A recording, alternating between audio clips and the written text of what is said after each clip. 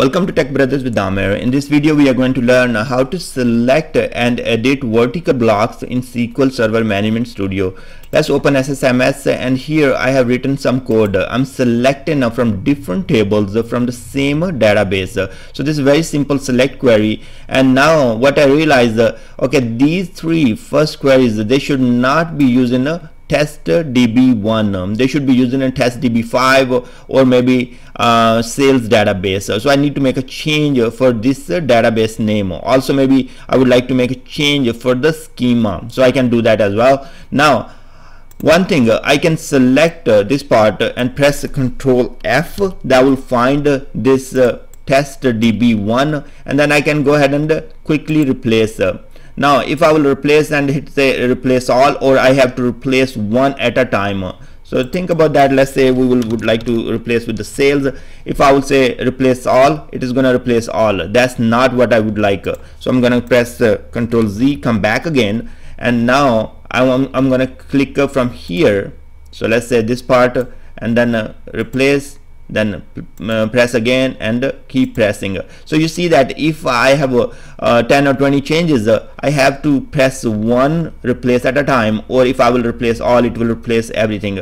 But SSMS does provide us functionality to select the vertical blocks and make change quickly. That's great.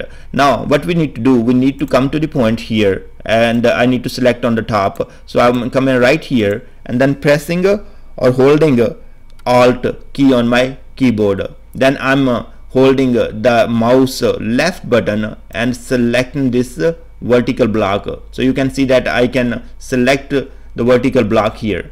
Now once it's done, I just I need to simply type whatever I like to type. Let's say if we would like to change to sales, so you like type sales and then hit or click anywhere in the window. So once I click anywhere, the change will be done. Now you see that it is pointing to the sales database. But there is one small problem I noticed here. Let's do the Ctrl Z, and if there is empty lines here between this script, and we will try to make a change. What happened? Now I'm here, I'm holding the Alt, and then I'm selecting these test db block right here. Now let's go ahead and type sales. If we type sales, what you see here, it is making changes to the line. Also it is writing to the blank lines. So that's the problem. If your code is with each other, it's great, you can make a change quickly. And if there are blank lines, you will have this issue where it will type extra whatever you are trying to replace. So that's where you need to take a look how your code is written. If there is no space, this works great. If there is a space, you have to probably use the Ctrl F and replace part. Now thanks very much for watching this video, and I will see you guys in next video.